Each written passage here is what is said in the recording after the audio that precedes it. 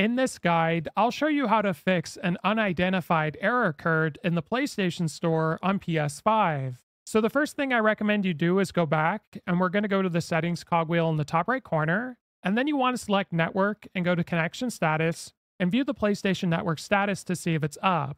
Now if it's down, you're just going to have to wait, and in some cases waiting a few minutes then trying to purchase the game again works. If not, we're going to go to users and accounts and wait for account settings to load. And then you want to scroll over and select payment and subscriptions. Now try removing your payment method and re-adding it and see if that works. If not, a lot of people find adding funds to your wallet actually is a workaround for a lot of these errors. So what you want to do is go to add to funds, and you can redeem a code and gift card or use your current payment method to purchase a package which you can use in the store. So once you've added the funds to your wallet this way, what you want to do is go back to the PlayStation Store and see if you still get that error. Now, if you are, what I recommend you do is press the PlayStation button on your controller, and then go ahead and shut off your console and restart it, and then go back to the PlayStation Store and see if it fixes your issue.